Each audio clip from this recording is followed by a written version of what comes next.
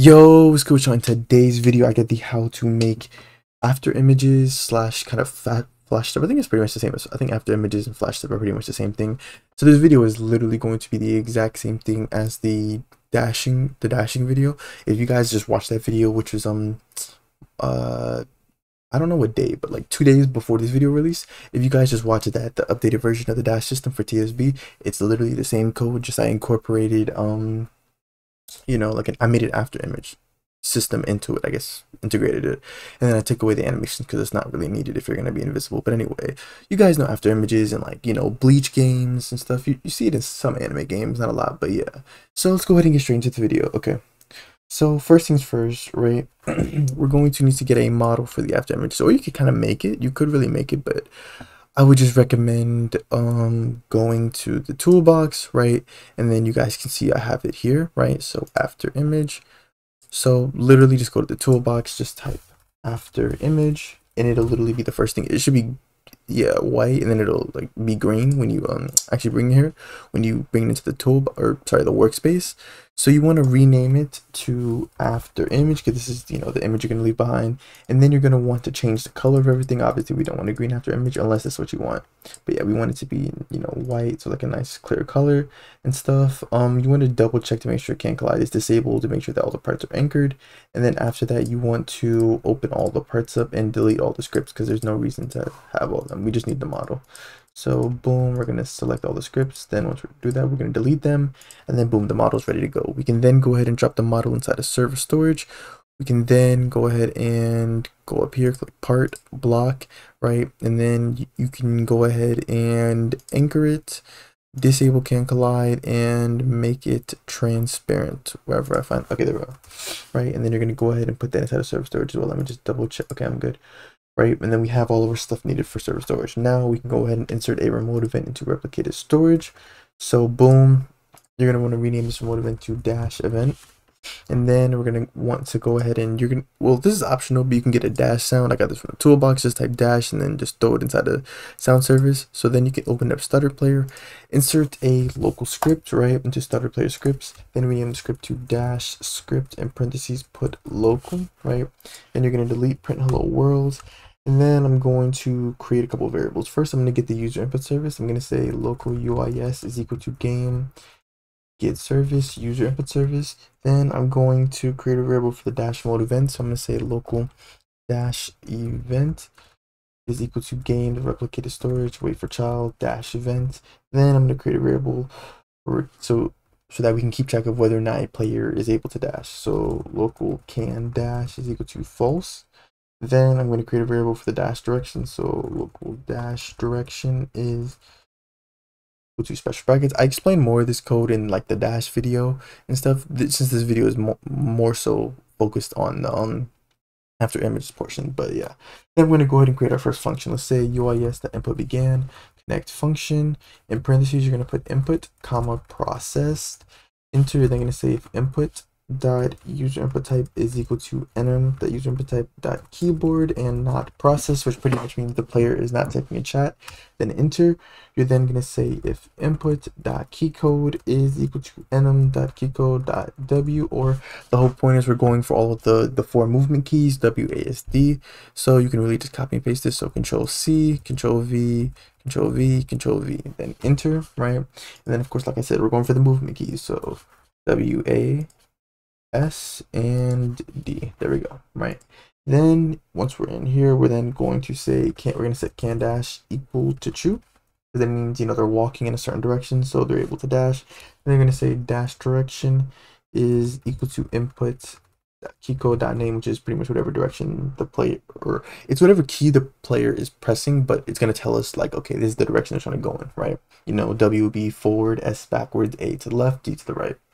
Then after that if statement, we're then going to say if input.keycode is equal to enum.keycode.q, which is going to be our keybind, so that players can dash. You can change this if you want, and of course can't make sure that can dash is equal to true so that the players are able to, and make sure that dash direction is not equal to make sure it's not equal to nothing. Like there needs to be a direction so that we know like, okay, this is the direction the player is supposed to dash in. Then enter, you're then going to say dash event. You're going to fire their mode event, fire server, In quotation marks, put dash, that would be the name of the event, and then comma, of course, you're going to send over the dash direction.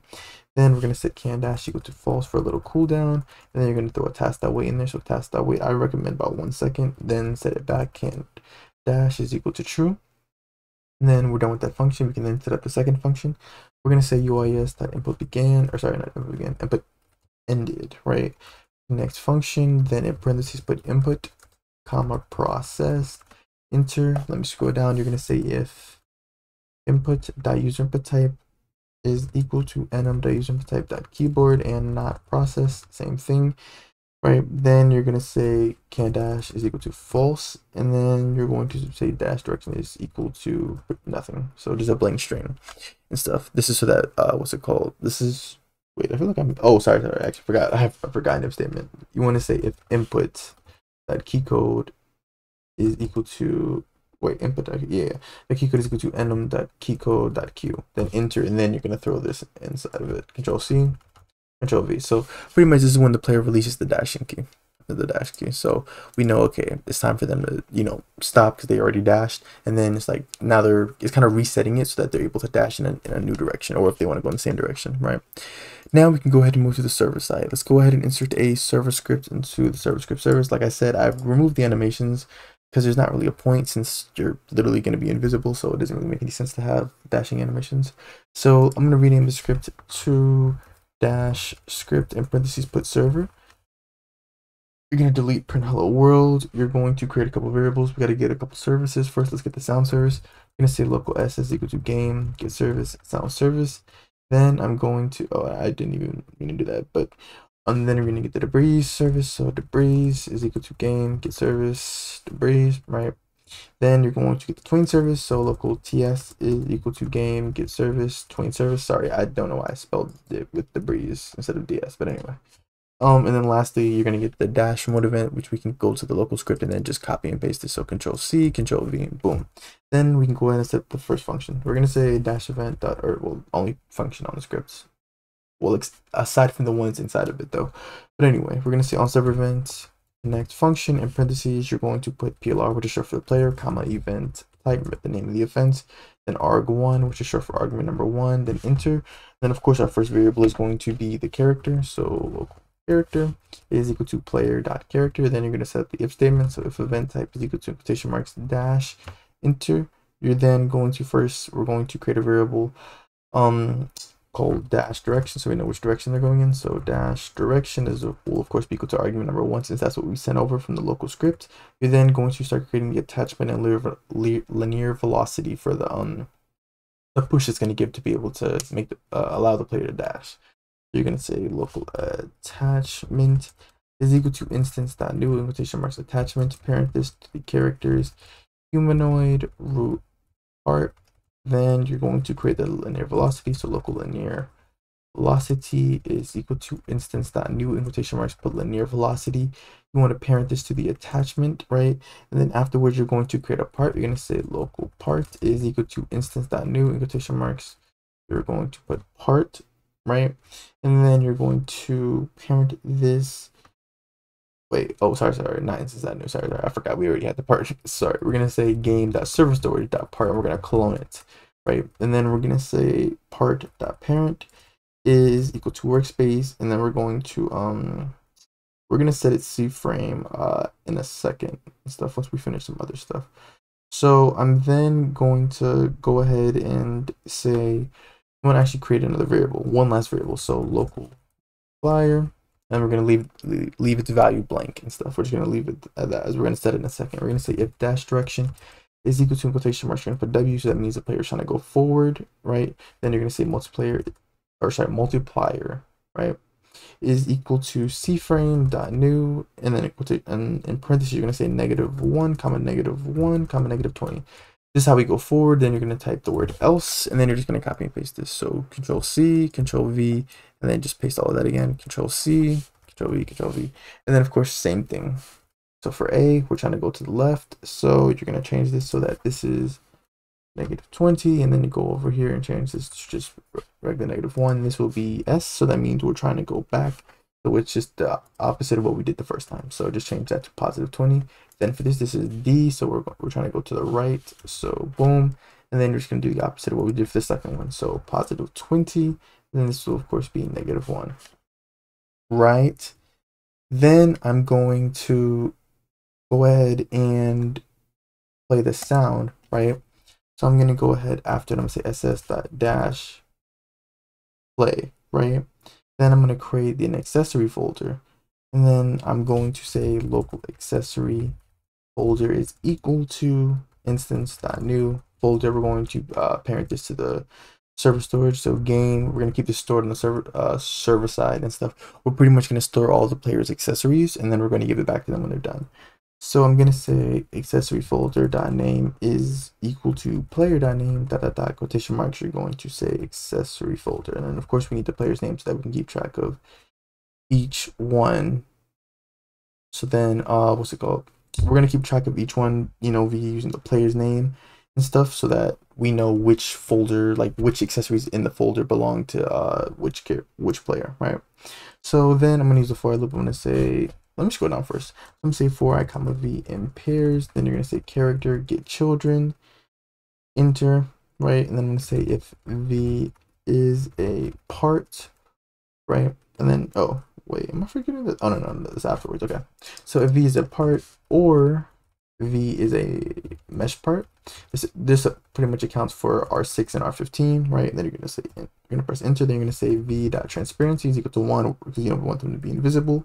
Then you're going to set up another if statement inside of this if statement. You're going to say if v.name is equal to head. So if it's the head part of the body, you're then going to say v.face.transparency is equal to 1.